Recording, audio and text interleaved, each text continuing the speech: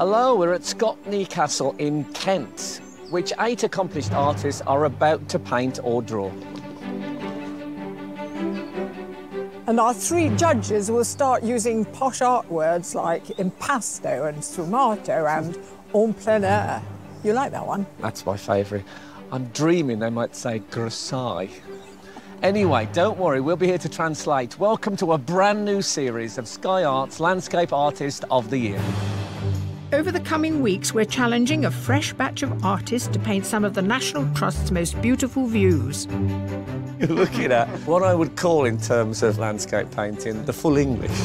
They'll be putting brushes, spray paint and collage to canvas in order to impress the judges. Award-winning artist Tyshan Schierenberg, art historian Kate Bryan, and independent curator Kathleen Soriano. It's like ice cream in the background. It's almost like a raspberry ripple up here. But it won't be in vain, as one will win a possible life-changing prize. A £10,000 commission to paint the impressive Petworth House, made famous by Turner. And their painting will become part of the National Trust's permanent collection. What a gift it is. But they're not the only ones vying for the judges' attention. 50 more artists will come to each heat to try their luck as a wildcard. You're blowing my mind. This is too exciting. So who of today's first 8 artists will win a place in the semi-final? You're having such a good time, though. I could see That's what the point of it is, though, isn't it? Have a good time. The tranquil tradition of landscape painting is about to get messy. You've got your J-cloth already. Leonardo da Vinci is always well known for his J-cloths.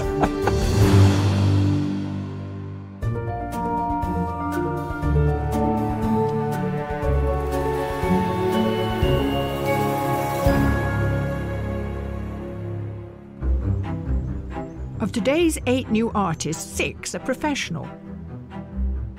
Kathy Reed, Meng Ju Shi, Mark Stopforth, Stuart Peckett, Howard Weaver, and Richard Knight. This is going to be a big challenge for me because it's quite a chocolate boxy location. I prefer things with a bit more grit in them, and there's so much green. And joining them are 2 amateur artists, Cecilia Wood and Carl Olga.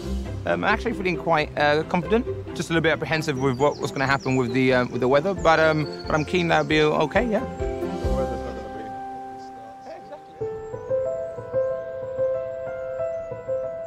Until this point, the artist's submission pieces have been assessed using a digital image, so seeing the real thing can be eye-opening. That is the smoothest water I've ever seen. That's what initially attracted me to the piece, was its amazing evocation of water, but then it has more than that. It's got a great sort of morning light. Is it morning? It feels like early morning light. Yeah, it's like glowing. I feel like you were immediately transported in, and I like the viewpoint that you're potentially sat on the rock or you're in the water. You're immediately straight into the scene. What's interesting about this one, we're used to people drawing, especially architecture, with black lines. Yeah. And I've never seen somebody use it in the reverse, where the white line is being used, and it works very well. But great use of perspective and the different planes. So again, a lot for the eye to do. Yeah. And you think that you've seen everything you've got to see, and then suddenly you notice something else, like the reflections on the right-hand side. Also, when you go to certain parts of London, for example, I like the way you get sort of quite nice houses dwarfed by these amazing skyscrapers. I think this appealed to us originally because of there's a sort of a looseness to it, and it's quite monumental in scale, but you don't really realise that until you recognise the figure in the bottom left-hand corner. And even though it's sort of slightly mad and loose, it's quite contemplative at the same time. There feels as if some parts have been observed to understand the light and the colour, and then there are other parts which just come completely from their imagination, which is exciting when you get a day like today where we're giving them quite a defined, extraordinary view, but what we're really looking for is them to personally respond to it.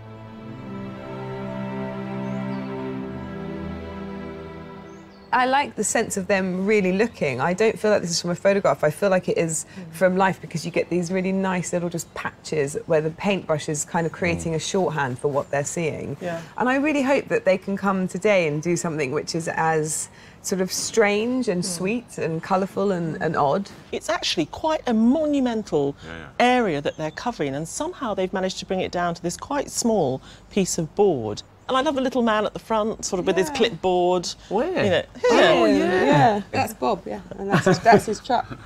What's great about this wall today is I really, really want to see the next thing that these people do. There are two castles here at Scotney. The new castle stands at the top of the hill overlooking a vista of the Kent countryside, and the old castle nestles within the grounds.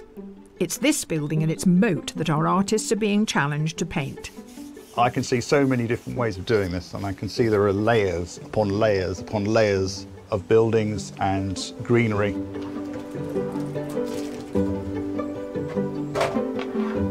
I'm actually really pleased. I thought there was going to be loads more things in the way, and this way I'm just face on, fantastic. I think I'm going to have I'm quite liking the idea of playing around with the shadows and the reflections. Amateur artist Carl Olga teaches art at a secondary school in Gibraltar. His submission of the Upper Old Town is painted on a discarded piece of metal he found at a bus stop. Instead of a canvas or a normal piece of wood, I've brought a sheet of black metal, steel, on actual plywood. This is something that has always caught my attention, you know, erosion and rust. And I thought, why not, you know, let's transpose that into an actual piece and create an artwork on a man-made object that's already eroded. I'm itching to get started now. I think it's time to start.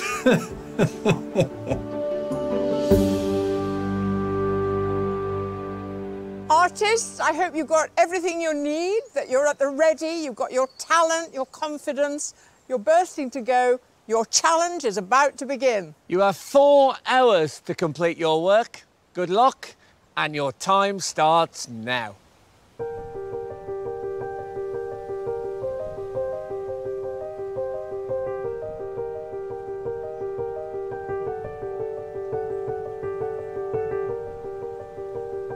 One of the first decisions a landscape artist has to make is about composition. Whether they're taking photographs or painting straight onto the canvas, there are various techniques that can help. I can't resist climbing up here to ask what on earth you're doing, because it's green out there and your canvas is here. This is your notebook, and you've got a roller. Please explain it all. Well, first of all, I look at the tone of a painting. Usually I would start with a sketch, and this is my way of sketching, so I'm feeling it by drawing it. You're having such a good time, though. I could see That's you. what the point of it is, though, isn't it? Have a good time. I quite like to put that on a wall. I'll stop now. Richard Knight is a professional artist from Surrey. A successful graphic designer, Richard switched to become a full-time artist 10 years ago. Preferring to paint cityscapes, Richard's submitted entry is a view of London from the top of Primrose Hill. I was worried about the chocolate boxy look. Do you feel good about it, though? Green is not my friend. Oh, is it not? No, I don't like green. It can overpower a painting, but this building is exciting. I like it. I like the structure of it. It is extraordinary, isn't it? But I just can't wait to see what happens on the canvas. Me too. Yeah.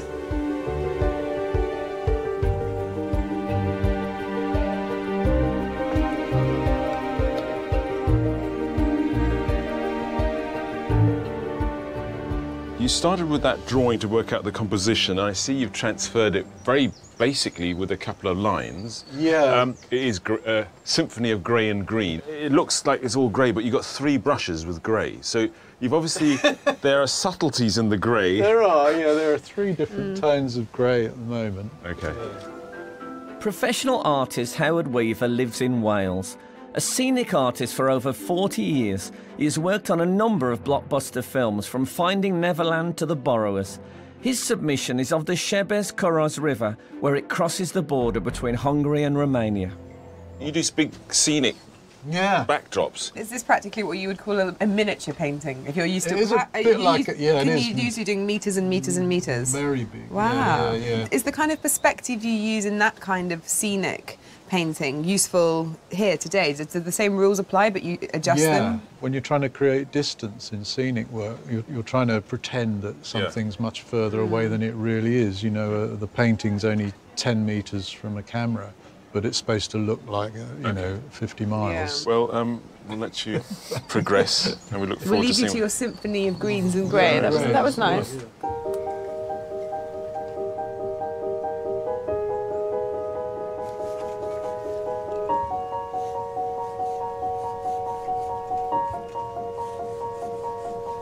To produce a painting within the 4-hour time limit, many of our artists have adapted their style.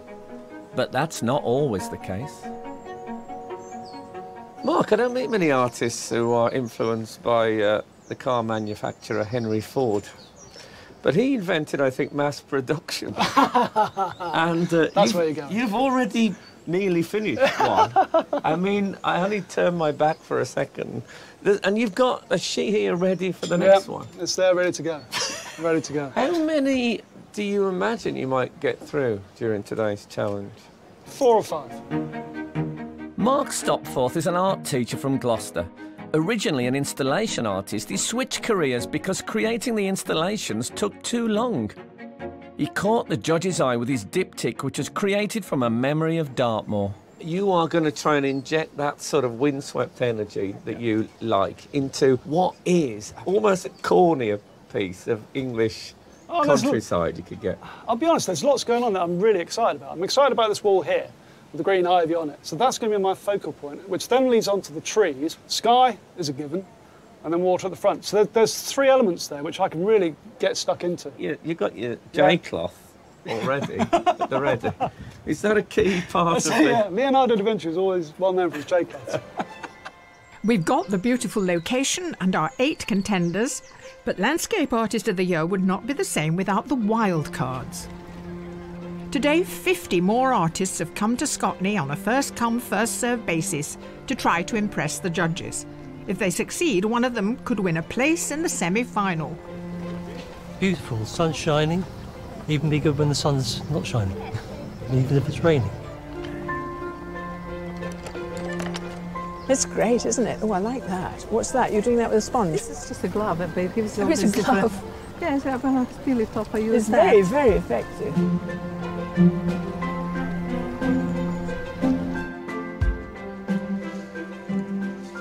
Hello.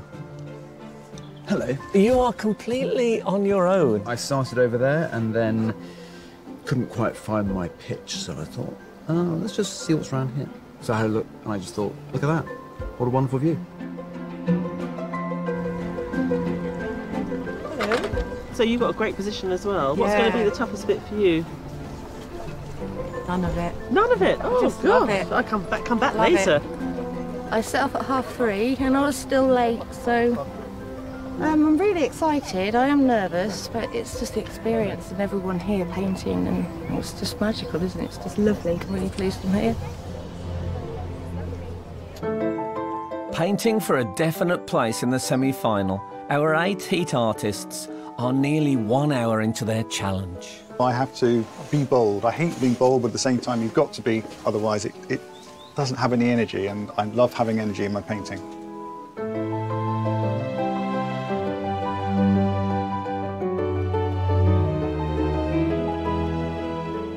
That's stage 1 done. So you're very systematic. I'm really expressive in my marks and stuff, but I'm a bit regimental in the process, I think. You need to be, don't you, with only 4 hours?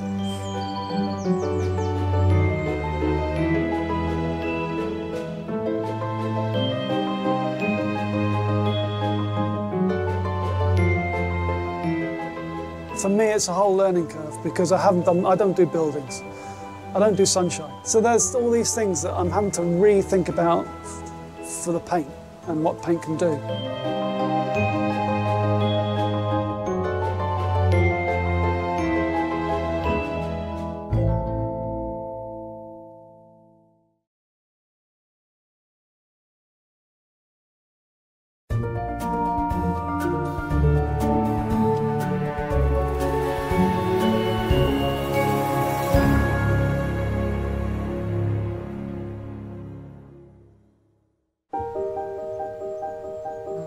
Here at Scotney Castle in Kent, our 8 heat artists have been applying paint and pencil onto their canvases for just over an hour. But under one artist's work lies something unexpected.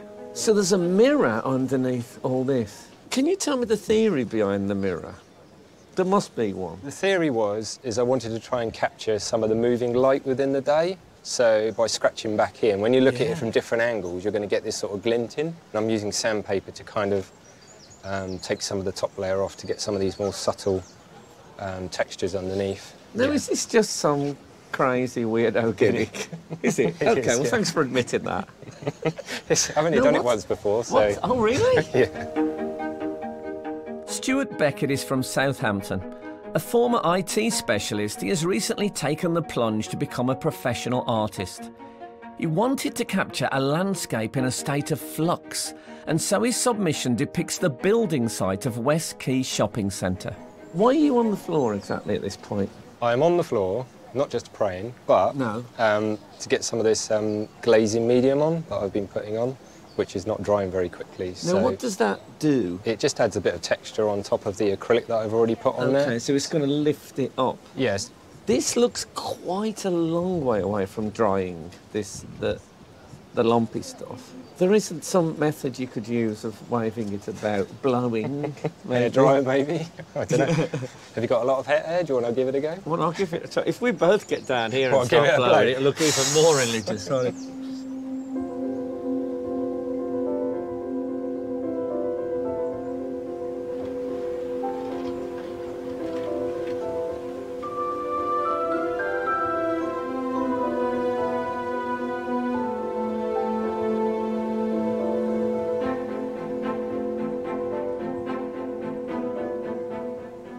To start a painting is really don't think that much.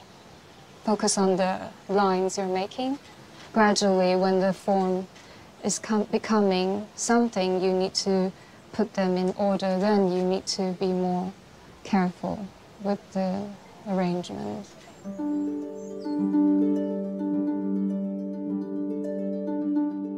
Originally from Taiwan, professional artist Meng Jushi is studying for a PhD at the Slade School of Fine Art. Her submission work is of the conservatory at the Barbican Centre in the heart of London. Someone told me you've made a mistake somewhere here. Yes. Can you tell where I made the mistake?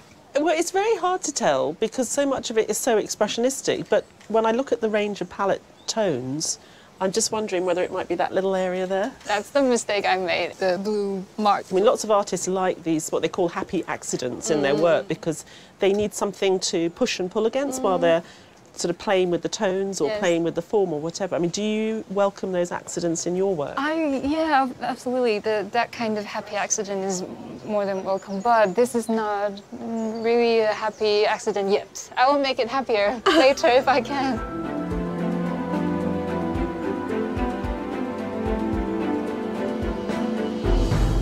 So, Ty, when I look at this composition, it seems to have every cliche you could ever want about the English countryside. It's impossibly perfect. It is not only difficult in its composition, but if you squint, all the colours and tones are all the same.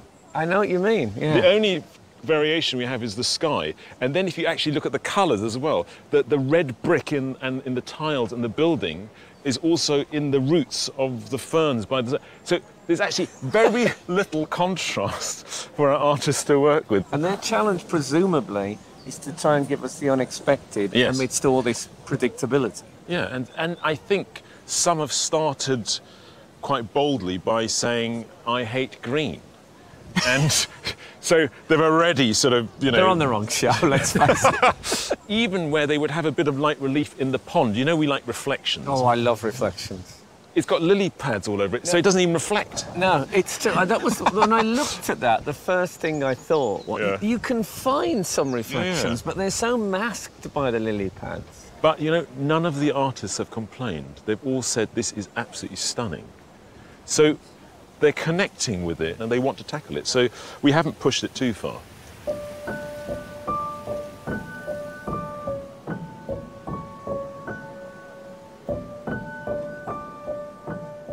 One of the great things about creating a piece of art is that you don't always have to use paint. I'm just making some like leaves and plants and stuff that I'll collage onto the bottom. I like the sort of the foreground with the plants, but I think I need to work it up a bit more, add some more in, so it's really like full like it is in reality.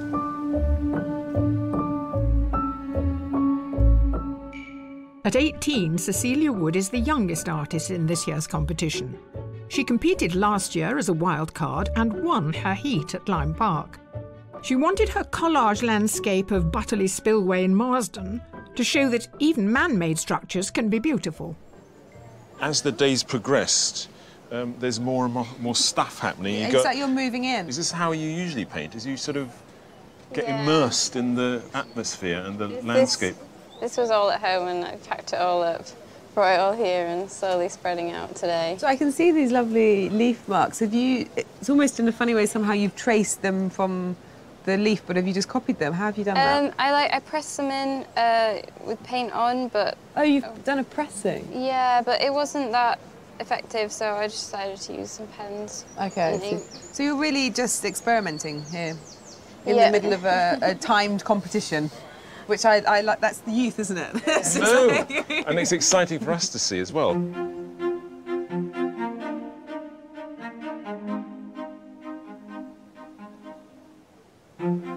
I normally paint architecture, I normally paint urban scenes, very modern, very contemporary buildings with lots of glass, lots of reflections, and I have fun with the reflections.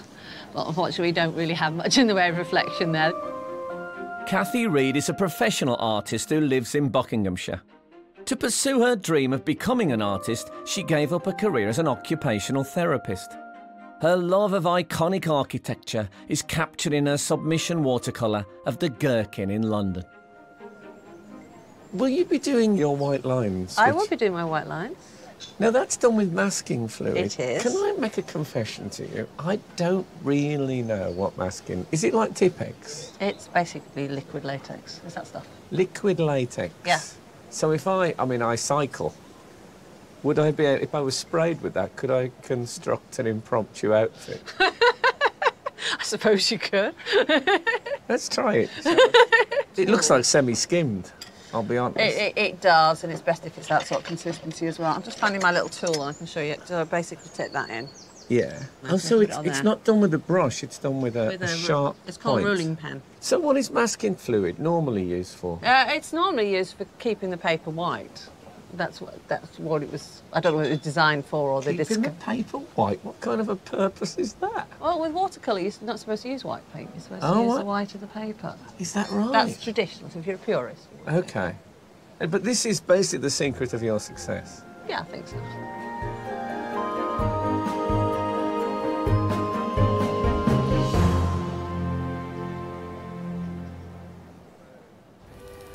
Painting for a possible place in the semi-final, the wildcards are trying to catch the eye of the judges with an idea of their own. Some are even trying 3. No, are you doing a triptych? Yeah. You're blowing my mind. This is too exciting. 16-year-old triplets Rebecca, Rachel and Sarah White are from Surrey.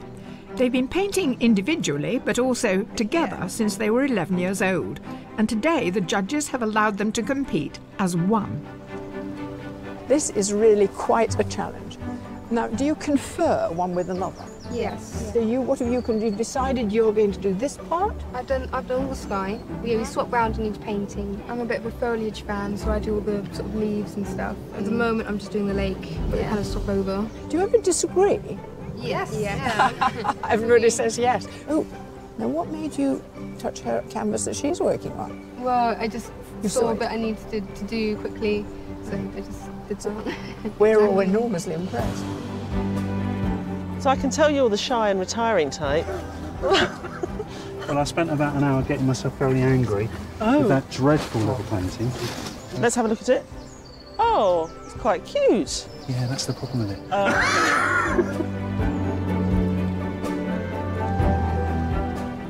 I just love the wildcard area. They brought everything with them, you know, the kitchen sink, the umbrella, all the paints they could possibly need, multiple canvases, and their partners to bring them cups of tea and coffee and sort of make them feel good about it all. You know, I get always a bit emotional when I... Did you cry this time? No, I'm hardened by heart. It's nearly halfway through the challenge. I'm trying to leave some of this showing through as well, because it's a nice texture on the mirror, so I don't want to lose all of that. But equally, I need to get a bit of light in. I can't just do a black painting.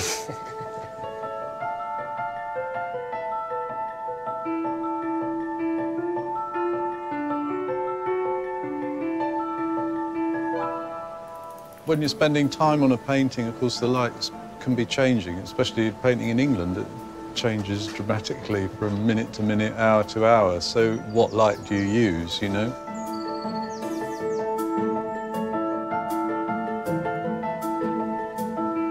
It's time to get into details and to see the painting as a whole, not individual brush marks.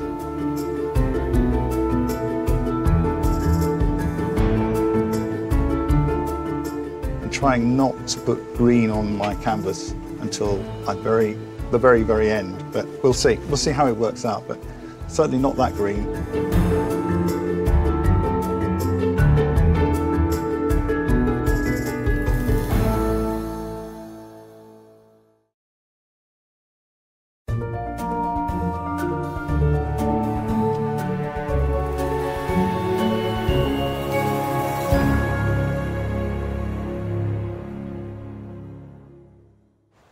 Here at Scotney Castle in Kent, the artists are halfway through the challenge. And during one of the breaks, they're having a little look at each other's work. Oh, wow, you got everything. So I've done, that was the first one. I like it. Yeah. Right down there. Yeah. The second one, yeah, I'll see. Yeah. Did you put it in your luggage when you came? It's to the measurement of my suitcase. So. But today, it's the judges' opinion that counts.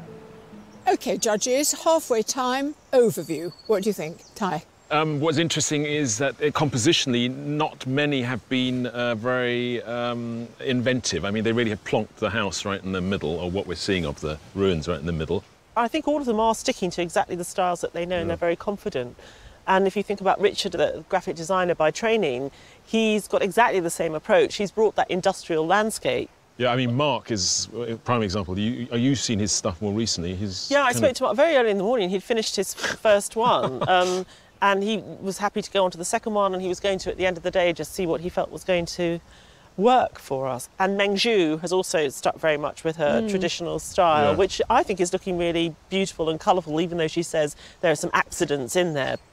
I really like Stuart. He arrived with this clunky mirror, although it didn't look like a mirror, that he painted blue, and then he was just allowing some texture to come through, and he's going to peel back certain elements. He's very careful not to make it too cliched. He's been working on it down. We've had some Jackson Pollock with the dripping, but actually what's emerging is a really interesting kind of moody painting. They might be sticking to their style, but they are adapting it and making it slightly different. I'm just thinking of Howard. He's a scene painter. I love he's just absolutely covered with paint. His submission was that beautiful lake. He's had to adapt here. There is certainly a lake, but there's no reflection in it. So who's the head of the race here? I try not to have a favourite at this stage because I want to give them all room to grow and change before we get towards the end of the day. A wide range of tools are being used to create texture in the paintings, including a material usually reserved for wrapping sandwiches. I normally put cling film on because I get lots of interesting textures when I put the cling film on, so it's just part of the process I normally do. It's something I started doing. I was experimenting with texture and I thought I'd try cling film. It's almost like a folded blanket type thing, isn't it? And it just pulls up the colour. Now, this is where, unfortunately, I have to wait for that to dry a bit, because if I go in immediately, if I pull that off, it'll just go flat. The ruin our artists are painting today isn't a result of neglect. It was actually carefully planned. In the early 18th century, the old Scotney Castle was no longer habitable and had reached the end of its useful life. So Edward Hussey III built a brand new home, new Scotney Castle. But what to do with the old one? As a keen watercolourist, Edward Hussey III had an idea. The castle was ruined to basically fit in with the picturesque ideal, this romantic sensibility of referring back to a time that's very wild and mystical. The picturesque literally means in the manner of a picture, and it relies on 3 different characteristics. So it has to be dramatic, it has to have variety, and it has to have rough edges. Deconstructing an unused structure, or in fact building a ruin, became remarkably popular. But as it turned out, it wasn't just a fashion thing for the Hussey family. The family were quite artistic. We have quite a lot of paintings from different family members in the house. And the family's passion for painting was infectious. Got lots of artwork of friends who came to stay and then left lovely landscapes of Scotney Castle behind for them as presents. The view is so iconic, and it also changes, and you see something different each time, whether it's the colours or the trees going bare, and people come back and just love it.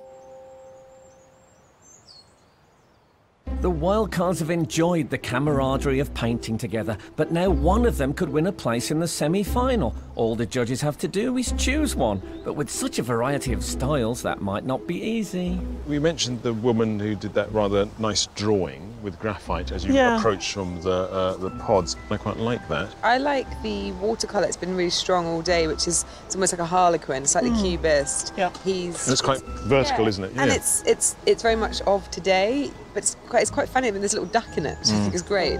I'm rather keen on the bit of sky behind us here. Really big whopper of a painting. Yeah, I know there's not that much of the landscape itself, but you know, he's been big and bold right from the very start. They're good painters, and that's what I think painting outside is about. It's sort of letting it rip a bit.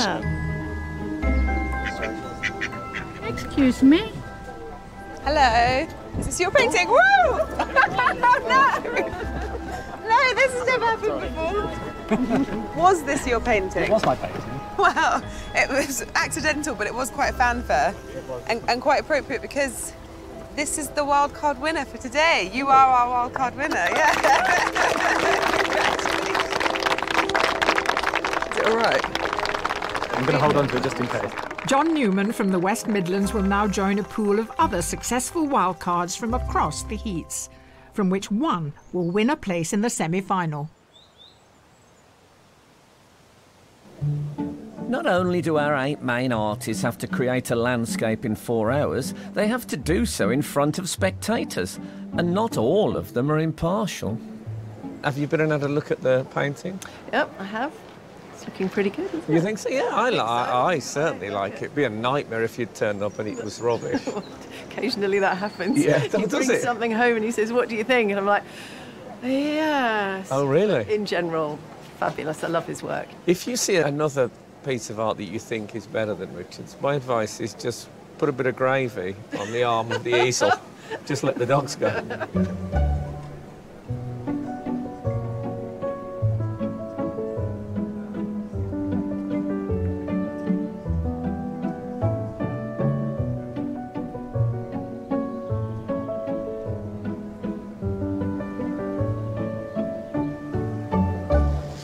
What we got? We've got something there. Not a lot, unfortunately, this one. It needed to stay on a bit longer so I could actually start creating the effects, but I pulled it up a bit too soon and all the paint's flattened out. But it's happened now. I'll work with it. There are just 30 minutes of the challenge left before the judges select one artist to go through to the semi-final.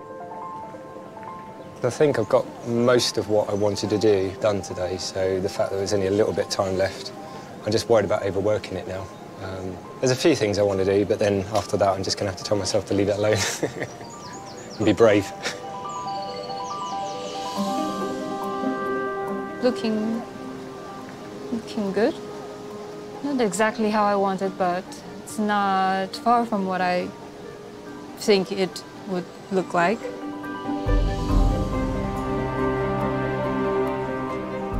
There's a lot to do. It's quite a complex piece of architecture, so it's quite a lot to do. Every painting is a risk. It's working towards something else. It's failing better each time. That's what it is.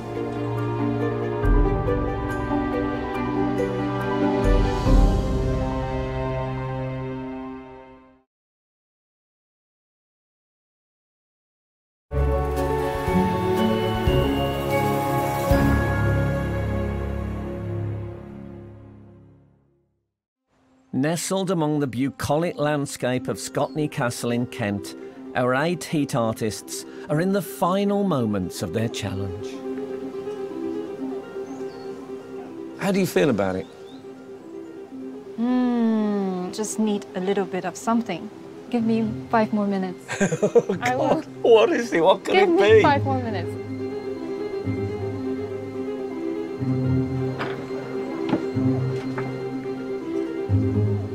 Artists, there are 5 minutes to go.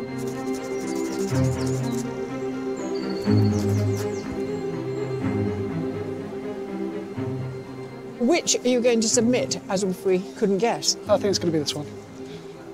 But even so, I still haven't finished because I want to take the tape off. That's the finish. Do you want to go for it? Can I do that? If you do it sort of at an angle. I see. So it's got to be quite low, or else you pull the paper off. Keep it low. Keep going all the way. Oh, yes. All the way. How very all satisfying. The way, all the way. There you go. I now like that, that's nice. You like that? Yes, I do. Wriggly bit. It frames it. I get the feeling that you're a man who's finished.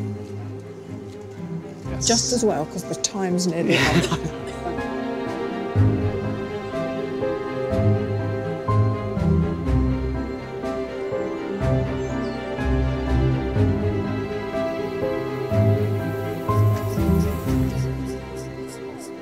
Artists, your time is up. Please put down your brushes and step away from your work.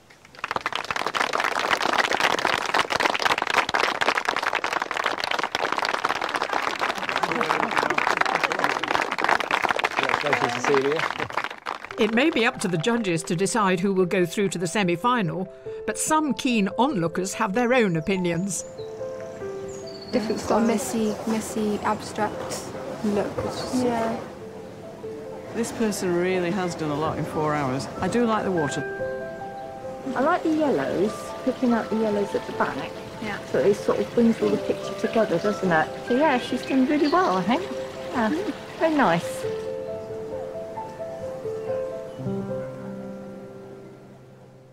With the artist taking a well-earned break, the judges assess today's work. And to help them decide who'll go through to the semi-final, they must first select a short list of 3. I really love this one. I think it's a joyful celebration of colour and the foliage, and a really wonderful impression of the blue sky day. And I know a lot of people will look at it and think it's just a mess of paint and mashed up, but I really like that honesty about it. It's sort of like a Willy Wonka, Tim Burton take on the landscape. It's all sort of like the colours turned up, everything's exaggerated. And I do think that she's still got a bit of a way to go in refining some of her ideas. But I love the energy and the imagination. Yeah. The worst moment is I made the blue wrong mark. Yeah, wrong. So wrong.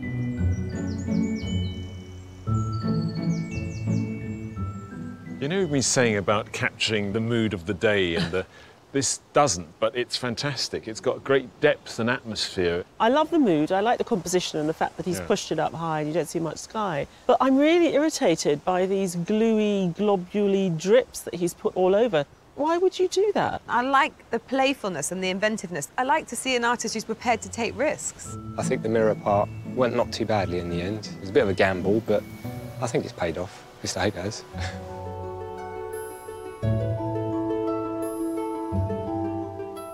This one is growing on me, I have to admit, because I thought earlier on it was a bit drab, but then I realised there are intonations of that lovely light that he had in his submission. You know, it's like a little country scene. You said everything I was going to say. Oh, good. I think that some people might look at this and think it's a little bit chocolate boxy, but I think he's the only one who's really had a relationship with that building and that view, and I think he's done it really well. It is a difficult thing to do it in 4 hours, so I'm relieved that that's over.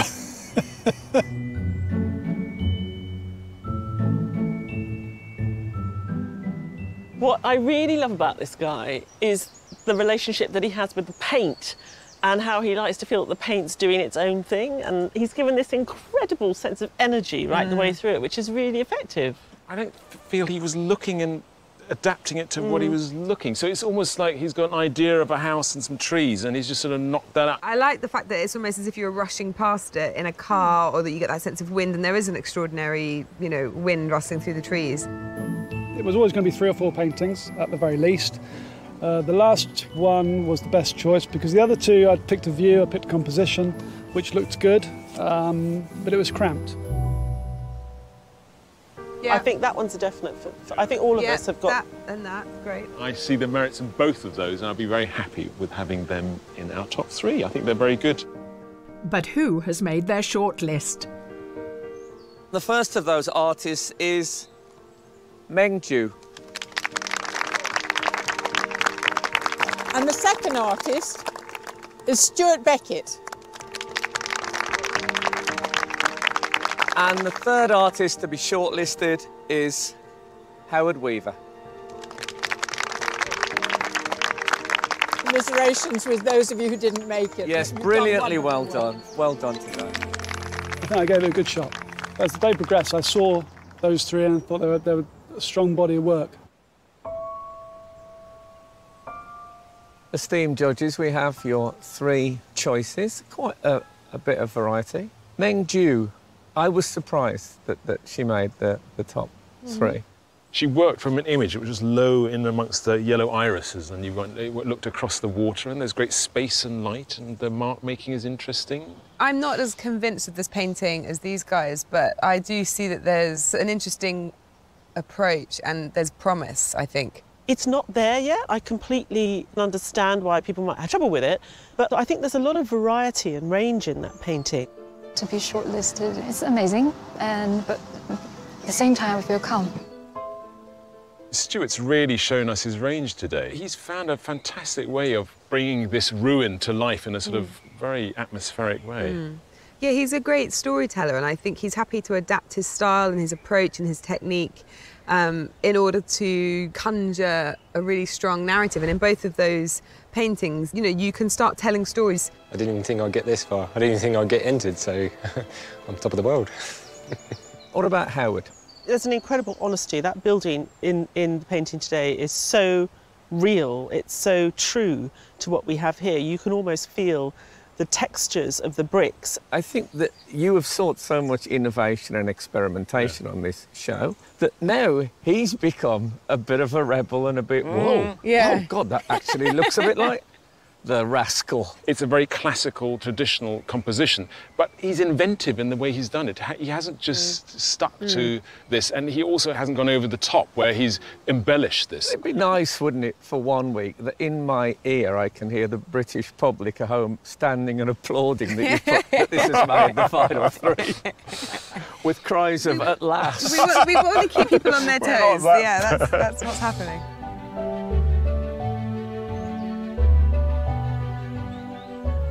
Meng Ju, Stuart, Howard, this is the moment we really hate because 2 of you are going to be disappointed, and that's terrible.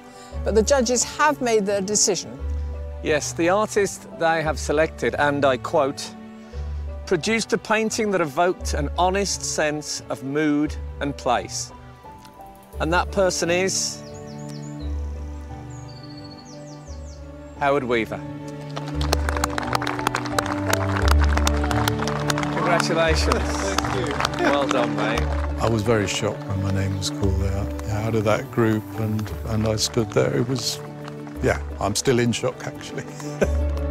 Howard won today because his painting evoked Scotney so efficiently, and I think it's because of his skill as a scene painter that he understands how little you need to give the viewer to get that across, and he did it beautifully. The quality of their work was pretty high to me. To be selected out of that group was, it means a lot.